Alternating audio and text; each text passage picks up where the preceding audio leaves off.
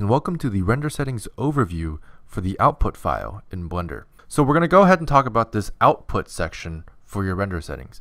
Now it's pretty self-explanatory, but there's some pretty cool settings here that you can play around with that actually do a lot of different things. So first and foremost, the output path is pretty simple. It defaults to temp, which is your temp folder in the C drive. So let's go ahead and change this. We can go ahead and browse, and I'm going to put it on my desktop. So I'll just say desktop test render, and you can define anywhere on your computer, but I'm just going to do that for now. And you can see it automatically places your file path, C users Dillon desktop test render. So that's the name of my file. Desktop test render will be the name of whatever file extension I choose. So right now it's PNG.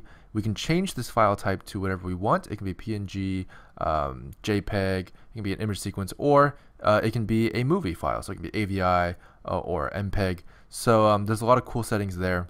Make sure you check file extension so that it actually includes the .jpeg or the .png or the .mov or AVI or MP4 or whatever. If you don't do that, it'll just end up not having a file extension at all.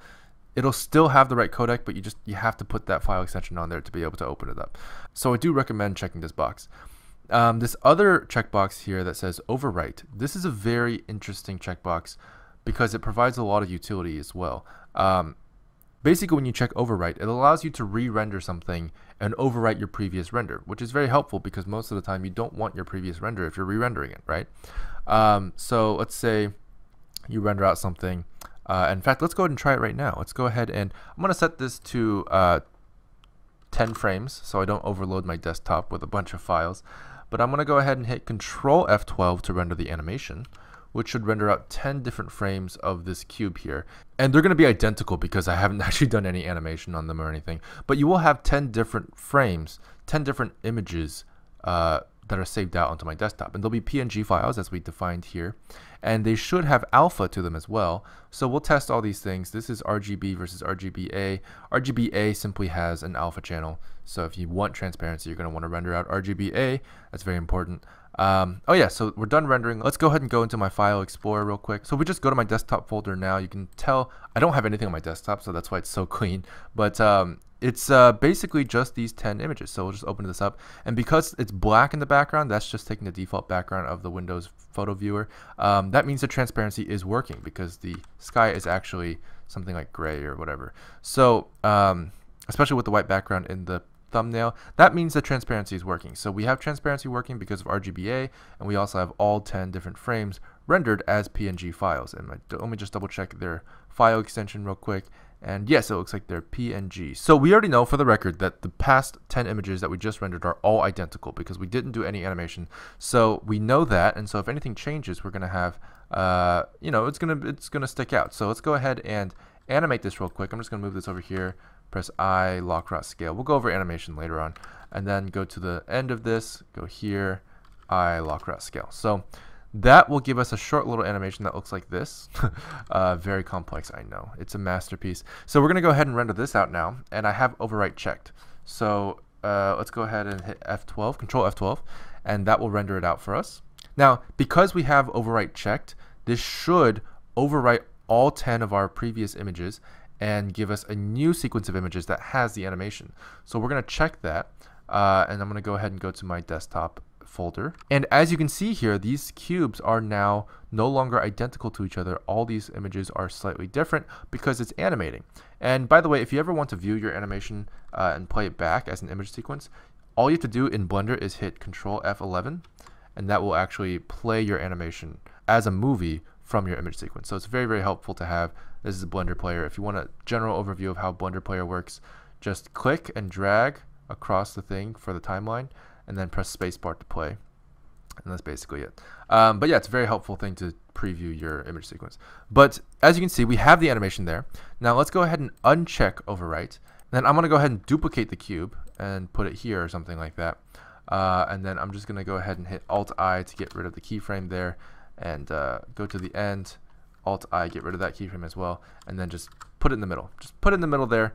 Now it should look like this, right? So we'll do that, and then I'm going to go ahead and also make this 15 frames, just so we have a few extra frames in the back. I'm going to go to the end, and move this just a little bit, get something interesting going on.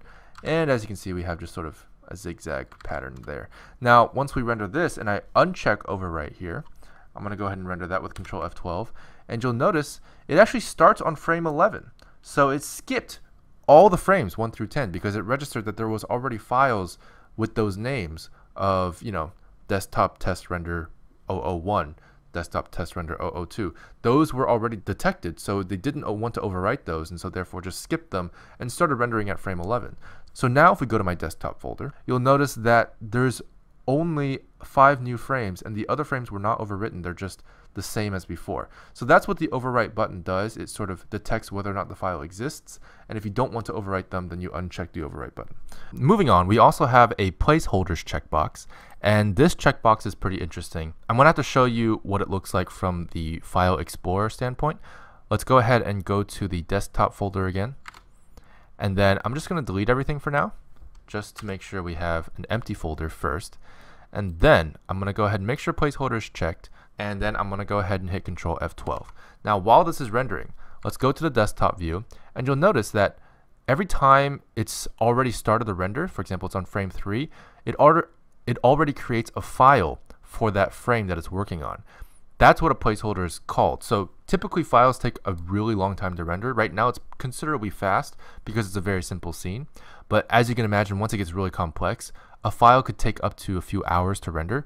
During those few hours, whether or not it has this file here existing matters for some things. So if you want there to be a file there with the correct name and everything that exists before the file actually finishes, then you want to check placeholders. If you don't have this checked, it'll actually only create the file after the image is finished with the render. So just a quick tip, if you turn on placeholders and turn off overwrite, you can actually have two or more computers render into a shared folder, and they will sort of alternate which file is going to render which frame. And it's very helpful for creating a local render farm or something like that. And yeah, that's just a quick tip. You don't have to worry about it now, but it's just a nice thing to know. Now we also have this checkbox called cache result.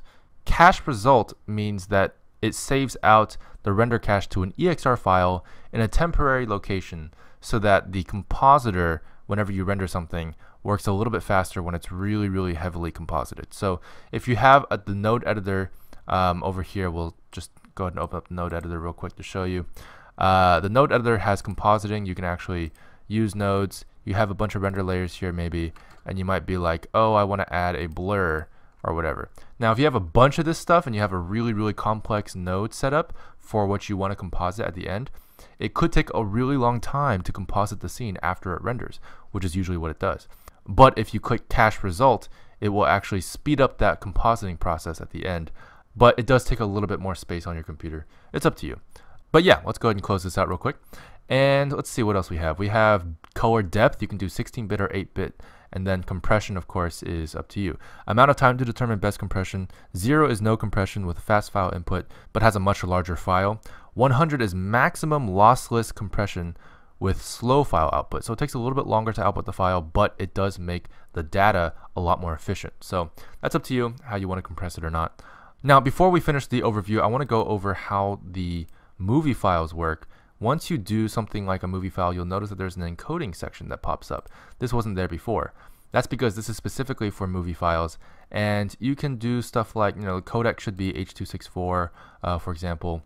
You can do the output quality, you can do the encoding speed, and you can also do presets. You have a bunch of different things here, H.264 and MPEG-4, so this can be, the container can be MPEG-1, MPEG-2, QuickTime, whatever. So this is a really helpful thing to have when you're determining what kind of movie file you want to output as. So yeah, that's the basic overview for the output section for the render settings in Blender.